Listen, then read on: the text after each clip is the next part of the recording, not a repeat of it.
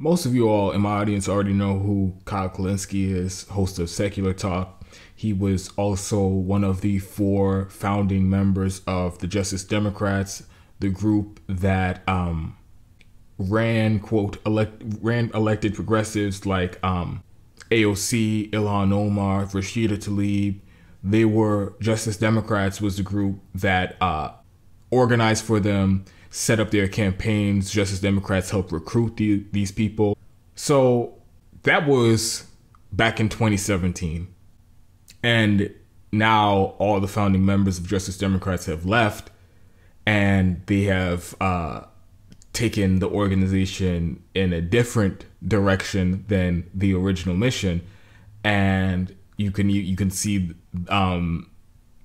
that the politicians that they got elected, like AOC and Ilhan Omar, Rashida Tlaib, they are also a lot different than when they originally ran back in 2017, 2018. But I feel like Kyle is in this weird position where he doesn't want to look like a bitter, disgruntled former employee and rail against Justice Democrats all the time. And he doesn't want to come across as divisive on the left or whatever and promoting infighting by constantly ripping Justice Democrats. But at the same time, he does feel the need to criticize them definitely more than a lot of the most popular people in new media. But at the same time, he, like I said, he doesn't want to come off as bitter and whatever, so he still tries to praise them and give them credit for really stupid shit that they don't even deserve credit for a lot of the time, and defending them from certain attacks or whatever, which again, I feel like they don't deserve that either. So I feel like he's been in this weird position where he's stuck in the middle, half defending Justice Democrats, half ripping them for being useless and ineffectual. Well, a little while ago, he did a video about Justice Democrats running a pro-Biden ad. And he touches on something that is at the heart of the reason why a lot of people on the left have been turned off by Justice Democrats over the last few years. And it's that what they're doing now, the direction that they're going in now, the over focusing on identity politics and cancel culture and the whole outrage machine, and now pushing incrementalism, the direction they're going in now is completely opposite of what the group was founded on before and what gained them the support of so many people on the left. I think that was interesting. I have a clip from that. It's about a minute and a half long, and I'll play that for you. But first, you guys know the deal. I'm trying to make this show my main thing, trying to do it full time. I want to make more content for you guys. I need to be able to focus on making more content for you guys. So if you can help contribute to the show financially, I have the link to my Patreon in my About page on my YouTube channel. I also have the link to PayPal account if you guys rather do a one-time contribution. And I appreciate all the people who've helped support the show over the last couple of weeks. I also have a partnership with this company called Mask Up, where I get a special link that is also in my About page on my YouTube channel. And if you click the link, go to the website and make a purchase, I get 20% off of. I get 20% commission from whatever your purchase was. So they sell reusable cloth masks for about $17. And if you're looking for a mask, everybody has to wear them inside anyway. You might as well buy them from Mask Up, and I get 20% commission. Now, I'm going to play the clip for you guys, and then we'll come back and I'll break it down. Right off the bat, I'll state the obvious. If I was still at Justice Democrats, if I was still on the board, if I was still one of the top people there, they would not be running this ad. I'll say that up front. I would argue against this vociferously. Now, the way it worked, I could have been outvoted, but I don't think I would have been outvoted. I think the other people who were there at the time would have probably said the same thing. Maybe I'm wrong. Maybe I'm wrong. Maybe things have changed and evolved, so much so to the point where people would have overwhelmingly wanted to run this ad. But I would be a strong no vote on running this ad. And for the very simple reason, Joe Biden hasn't earned it. Joe Biden hasn't earned it. You want to make the case he's the lesser evil and, here's the reasons why he's better than Trump. Fair enough. I'd probably agree with a lot of your reasons. That still doesn't mean he earned having an ad from what was originally founded to be an outsider, anti-establishment, leftist, uncompromising organization. This is them compromising. And I don't like it, okay? But I'm not there anymore, so what am I going to do? So there Kyle says the main reason why if he was still at Justice Democrats, the main reason why he would be opposed to them running this pro-Biden ad is because in his words, he says Joe Biden hasn't earned it. And basically what he's saying is, you have this group entirely founded to be the antithesis of the establishment Democrats, the corporate Democrats, business as usual Democrats. Justice Democrats was founded to take on the corruption in the Democratic Party, to take on the neoliberals and the corporatists in the Democratic Party who put their donors' priorities above the priorities of the voters and the people in this country. That's what Justice Democrats was founded on. So it is a massive contradiction for that same group to go and run campaign ads to help elect a chief neoliberal corporatist like Joe Biden.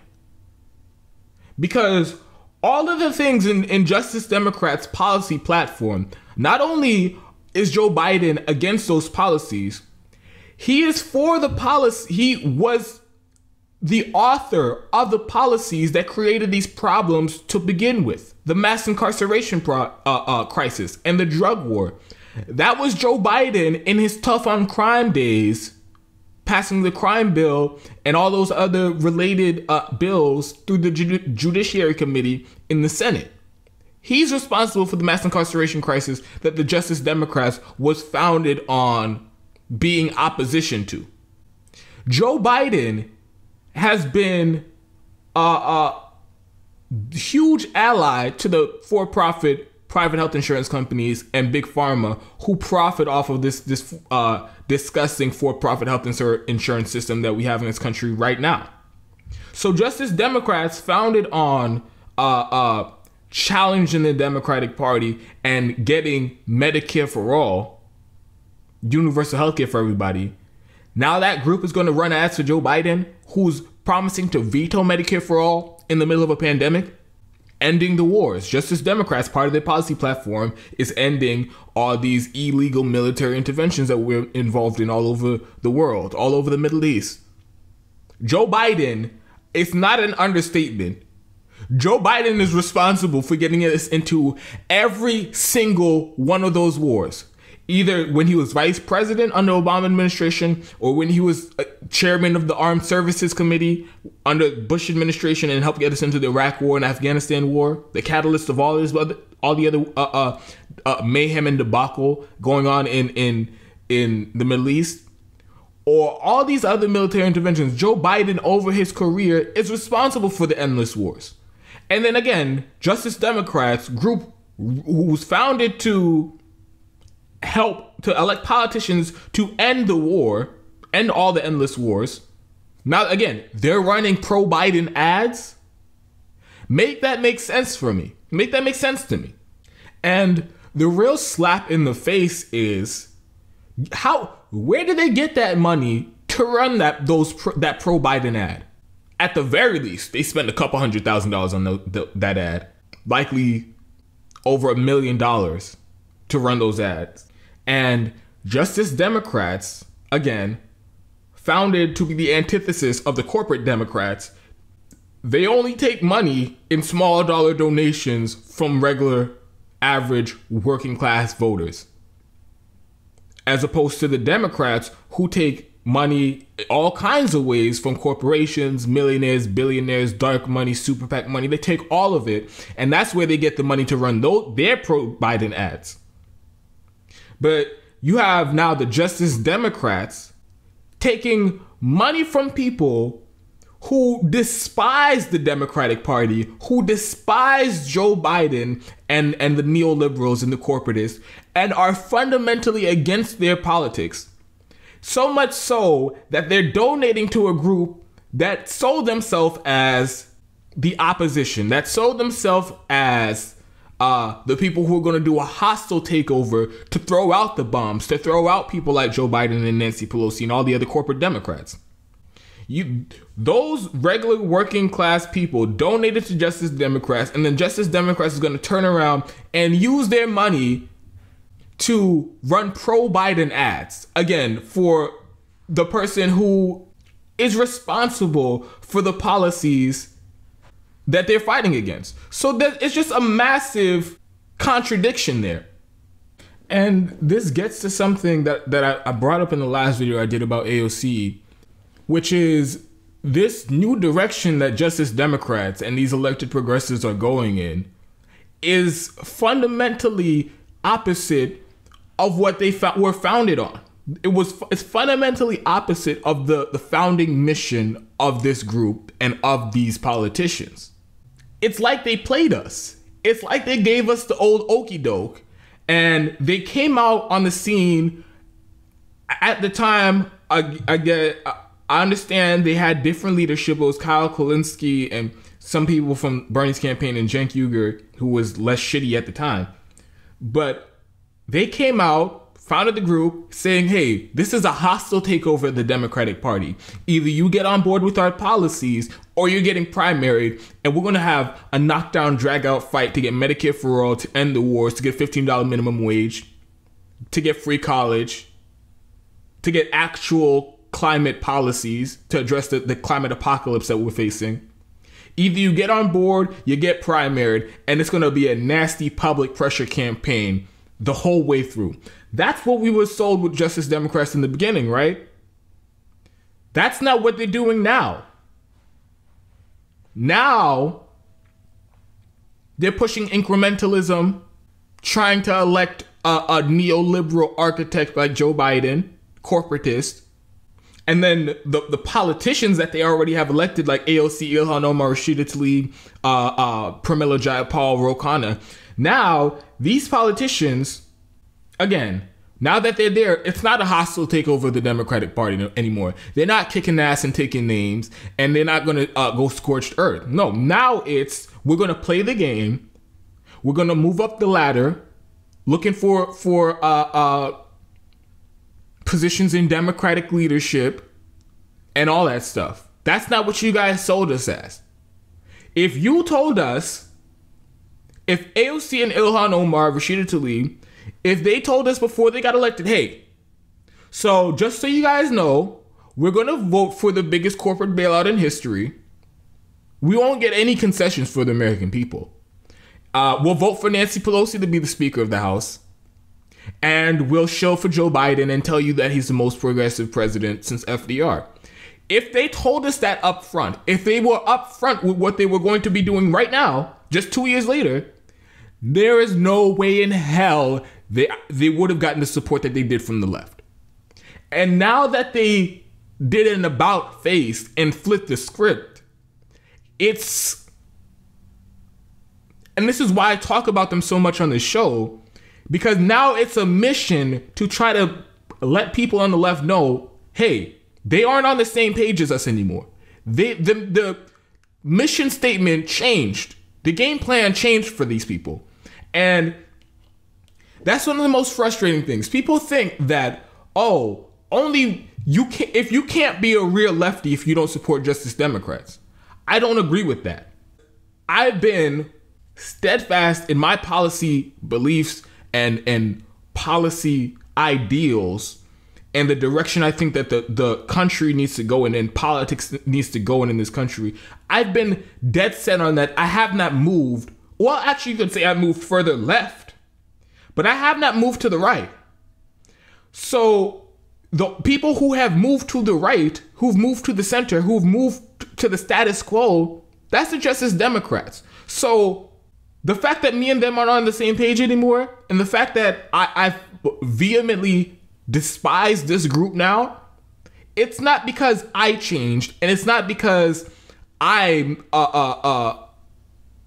left the cause. No, I'm still here. They're pushing incrementalism. They're pushing neoliberalism. And that's fundamentally different than what I signed up for. So, of course, I'm not going to support them anymore. It's not a tautology. It's not, you're on the left, therefore you have to support Justice Democrats. No. Just like with Bernie Sanders, as long as you and I are speaking the same language, as long as you and I have the same goals and we're on the same plan, and we have the same policies that we're working towards, and we have we're on the same page on strategy on how to get there. As long as those things all line up, I'm with you 100%. But the second you move right from me, the second you start pushing incrementalism and neoliberalism and corporatism, well, then I'm done with you, and I don't see you as much better than the rest of the Democratic Party. So it's sad what has happened, what has become of the Justice Democrats. In short order, they've become no better than the rest of the corporate Democrats, the establishment Democrats. And I will admit, there are some people who called this from the beginning, who said there can be no takeover of the Democratic Party. These people will be co-opted, they'll be turned, and Nancy Pelosi will bring them to heel. That's what some people said from the beginning. I said, hey, let's give them a chance. Well, how many chances am I supposed to give them? At such a defining time, such a crucial moment in politics right now, they've abandoned the left. They went along with the corporate scam that was the CARES Act. Got no concessions, got no Medicare for all, got no UBI, got none of that. Okay, you sold us out on that. You voted for Nancy Pelosi, didn't even try to run a left challenge for speaker. Okay, you sold us out on that.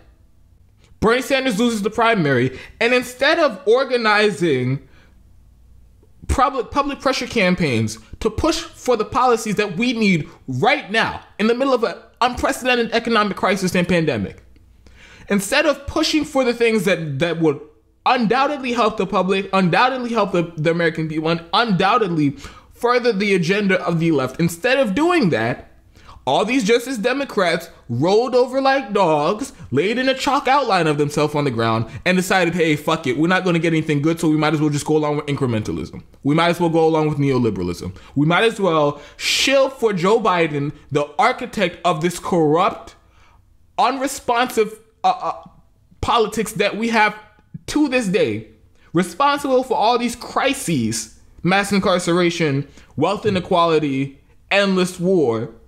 We are just going to shill for him anyway, even though he's fundamentally opposite, even though that's exactly what we got elected to run against and to fight against. We're going to shill for that anyway. Okay, so if that's what you're going to do, I can't stop you. I can't hold a gun to Justice Democrats' head and say, don't do that. No, you chose your path, you chose your way, and I don't agree with that. So I'm no longer supporting them. And running pro-Biden ads is exactly what I'm talking about. We aren't on the same page.